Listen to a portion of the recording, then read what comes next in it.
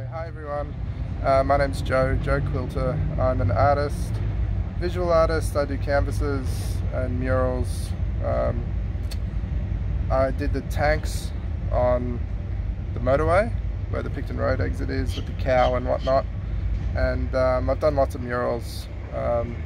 Sydney and Melbourne, some overseas, and I'm regularly commissioned to do paintings for people. I've exhibited in a whole bunch of galleries too.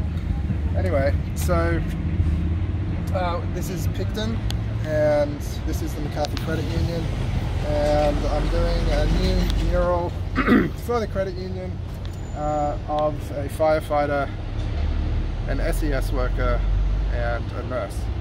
And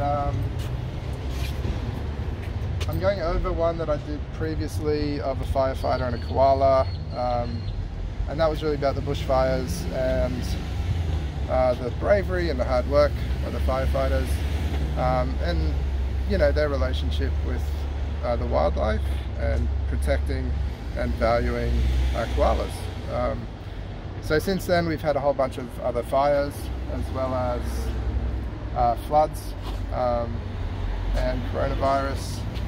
There's been some pretty scary flood threats lately. So this wall is about, it's essentially saying thank you to those frontline workers. So what I've started so far, I mean, I've roughly sort of marked up, over here will be a nurse, and as we know, the nurses really scrambled and have been working really hard during coronavirus and right on the front line there, and they saved lives, and so we should be grateful for that. This will be an SES worker, and you know, similarly they work extremely hard, especially when the floods hit. They bring out all the sandbags, they coordinate everything down here, and we should be grateful for that too.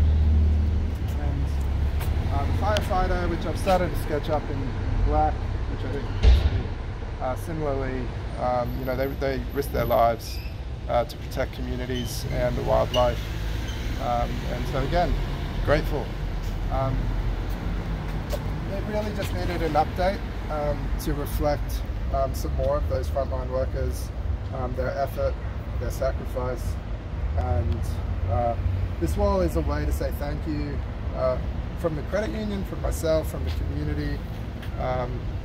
Yeah, so I hope they appreciate that.